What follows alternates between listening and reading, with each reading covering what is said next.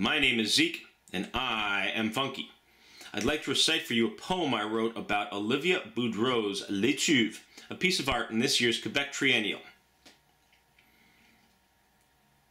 A video of some women hanging out in a steam bath. After one glance, I look at the wall tag and do some math. If I hang around for the 20 minutes to watch the entire thing, I'll get angry, stomp out, and end up missing most of the rest of the exhibition, which would put me in an awkward position of having to be rhymey about things I had not seen, which is kinda slimy.